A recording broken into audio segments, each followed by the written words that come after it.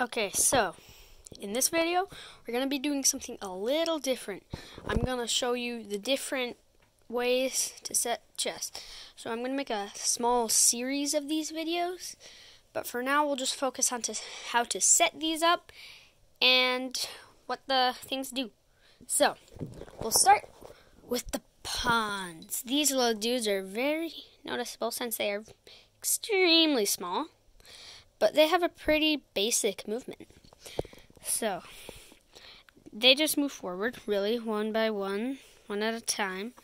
But if it's their first move, if one pawn's moving for the first time, you can either move them one space or two spaces.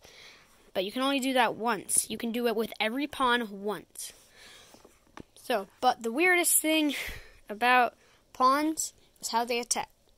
So if you have one pawn here and another pawn here, this pawn, if that pawn was there, he wouldn't be able to attack.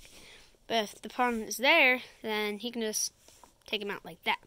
So pawns can only attack on the diagonals.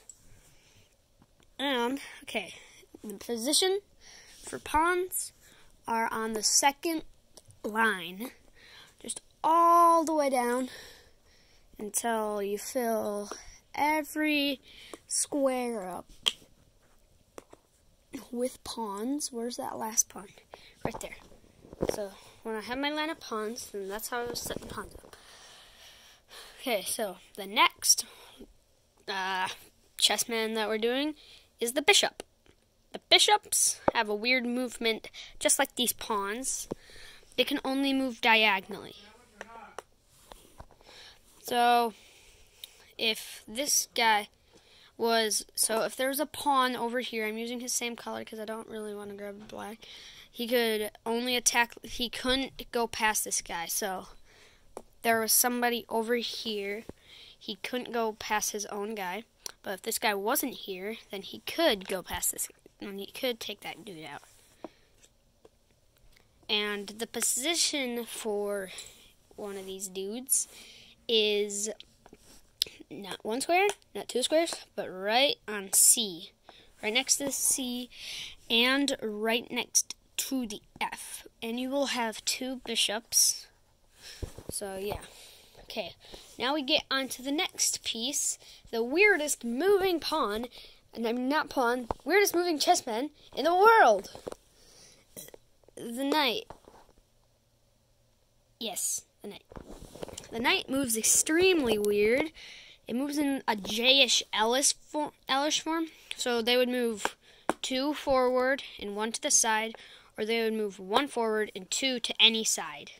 So two forward, one to any side, one forward, two to any side. So they can go anywhere too. They're kind of like queens. So they can go this way, then they can go that way, that way, that way. They can pretty much just go a lot of places. But these guys go right beside the bishops, but they don't go in between the bishops. The next piece is one of the more important pieces than the knight and the bishop, the rook. Now, a lot of people might call these castles. You can call you can call them castles. I'm fine with that. But these guys are pretty much the opposite of bishops. So they can move as far as they want, just like bishops, but they can only move in straight lines. And they're just like the bishops. They can't go past their own guys, and they can only get one guy at a time. But these guys go right on the edge, so right around over here and here. Okay, now we get on to the second most important chess woman in the game. The queen, the best pawn ever. So it's pretty much just a combination between the castle and the bishop. It can move forward, backward, left, right, diagonally.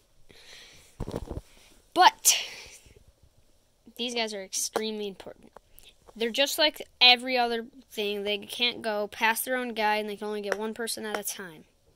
Except these guys have a special spot. These guys always stand on their color. So since this is the white queen, it goes on white. Okay, now we get on to the most important chessman in the game. the one, I didn't even say that right, the one, the only king. This is the most important piece. Okay, so this is how you explain these, really. If these guys get trapped in a corner and they're the only ones left, and there's a queen, you might see this happen. That's not going to do anything. The king can still move. But if that happens, then they're kind of just doomed. They only have 3 spaces to move. It's especially bad if this happens. This is called checkmate. So, if a king's in checkmate, that means they have nowhere to move. So they are in check here because this dude can kill him.